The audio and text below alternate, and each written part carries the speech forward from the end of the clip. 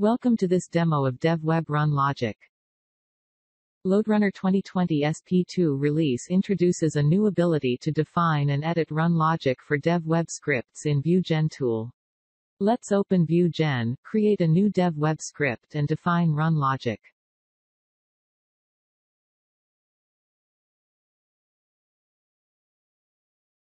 The RunLogic tree structure contains three predefined blocks called initialize, run and finalize.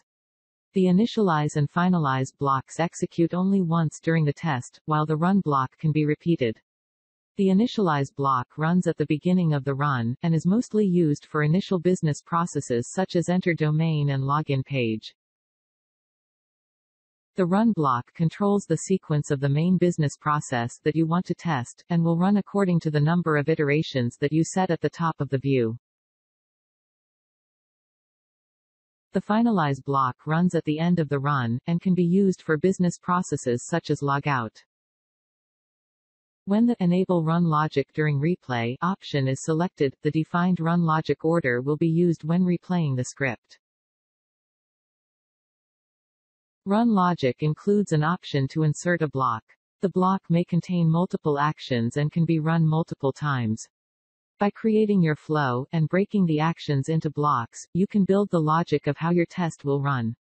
Not all items that are defined in the script need to be included in the flow, so you can change the run logic without changing the actual code. In order to control which actions will be part of the test run, you can use the Insert, Delete or Move buttons, or select these in the right-click context menu. From the context menu you can also copy, cut and paste actions or blocks. When you click the Insert button, the list displays the permitted items for the currently selected area of the RunLogic tree. Actions are included in the list only if they are relevant for the selected block.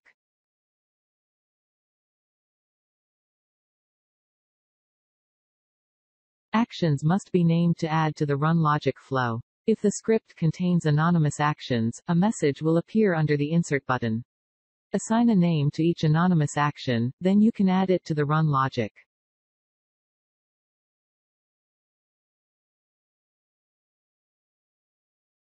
When creating blocks of actions, you can define the logic for how the blocks are run. Sequential will run all the blocks, or actions in the block, in the order they appear.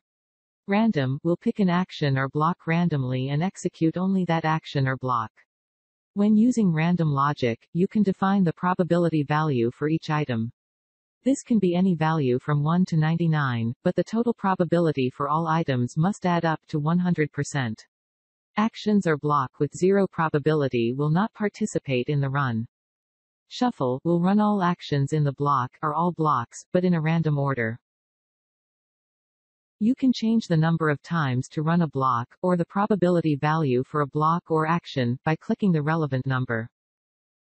The RunLogic data can be configured directly in the RTS YAML file located in the script folder under the flow section. You can also enable or disable the usage of the RunLogic during the test run from there. When you run your DevWeb script in LoadRunner Professional, the defined RunLogic flow is displayed in the RunLogic view in the runtime settings. You can then view and edit the RunLogic for your script.